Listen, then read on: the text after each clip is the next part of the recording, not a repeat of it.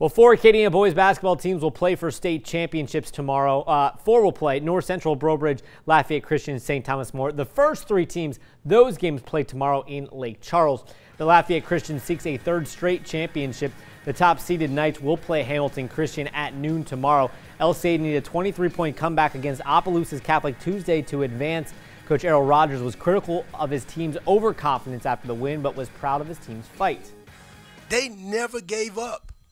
I'm just telling you, I'm going to go like what Jimmy V used to say, never, never, ever give up, and they didn't give up.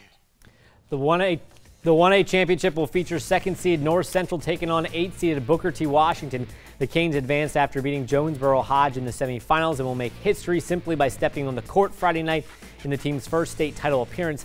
North Central has advanced 1 round further every year under 4th-year head coach Ophelia Jordan. The guy stepped up to the plate.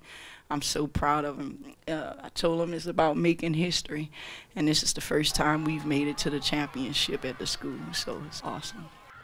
Finally, the nightcap features Brobridge, another team seeking its first title. The Tigers have an 8 o'clock tip against Bossier. Brobridge coach Chad Porcho told me today he's plenty excited to get back into Lake Charles in the morning. Coach spoke highly of the top seed Bearcats, who won 29 games this year.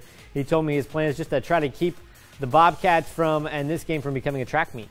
A lot of people try to get up and down the floor with them and run with them, and I don't know that we can do that. So we're going to try to sit in front of them and guard them and make them play our style of basketball. Seth Lewis featuring